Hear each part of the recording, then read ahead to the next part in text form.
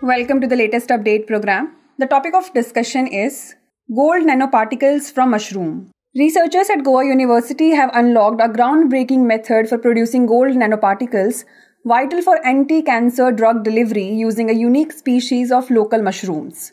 Mushrooms of the Termitomyces species is an edible wild mushroom popular among Goans and consumed during the monsoons. This mushroom grows on termite hills and is locally known as Rowan olmi.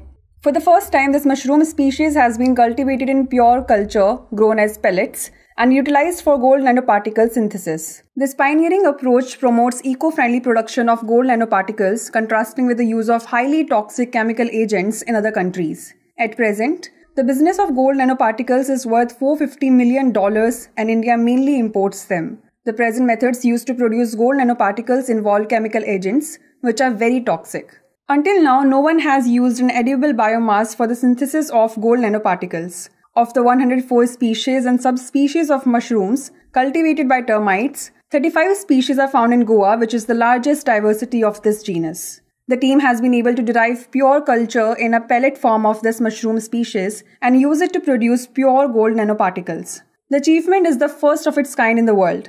Researchers want startups to come forward to learn how to produce the pellets and use them to get gold nanoparticles. Now's the time to test your knowledge. The question is, which local mushroom species in Goa has been utilized for synthesizing gold nanoparticles? Portobello, Termitomyces, sheetache, or oyster? Send the answer to this question in the comment section. Thanks for watching.